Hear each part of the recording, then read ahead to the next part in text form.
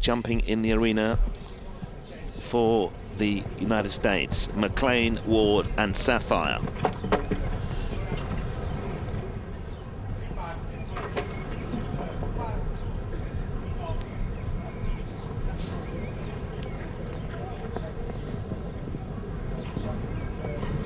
That's on. That puts the United States on 20. We may know who's won, but the minor placings are absolutely critical.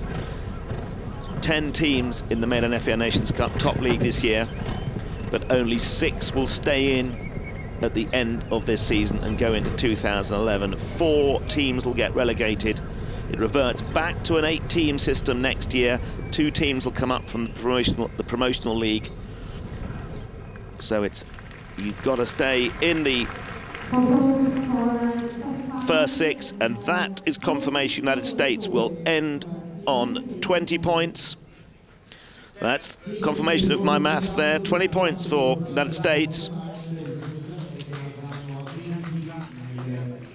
We know that France will have the 10.